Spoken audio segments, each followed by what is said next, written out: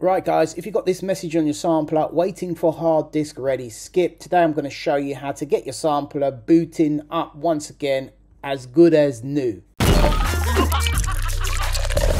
Here we have an Akai S3000XL straight out of my rack, and it's got this waiting for hard disk ready skip error.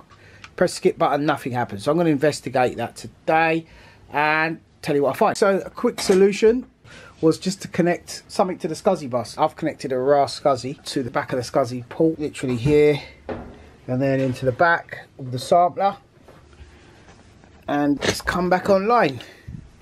Now I don't know if that's a permanent fix, and it's even loading.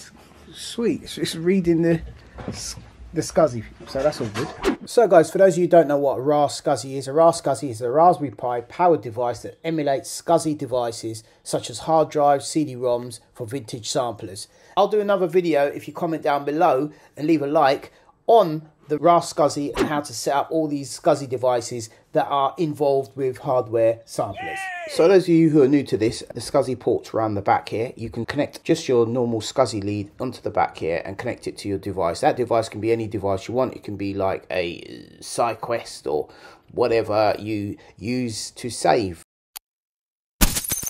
Okay guys, so the next option is to consult a technician because you have to replace the FS1 component on the board. It's a bit of a deep install, but one good thing is you don't have to take it apart. If you're handy with a soldering iron, obviously make sure the plug's off before you do it.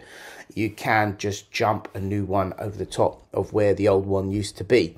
So what you're going to do is you're going to look for this FS1 here, and that's what needs replacing, and it's a SCSI fuse, or a fuse if you like. I found the component to replace it. I'm going to pop that in and hopefully it will solve the problem. So here's the culprit. This is the N25K IC circuit protector. I've chopped the legs off and I'm going to just resolder this onto that. Hopefully it'll work. Okay guys, that's done. I sort of just soldered it and blobbed it in there. It's holding all right, looks good. Right guys, all done. That is now loading up fine. As you can see, all my samples are loading from my HXC. So yeah, all done. Guys, here's a mad one for you. I've just opened up this sampler and I can see a board here which says it's a 414068J. It's, I don't know what it is. Really interesting. I've not seen one of these before in a sampler.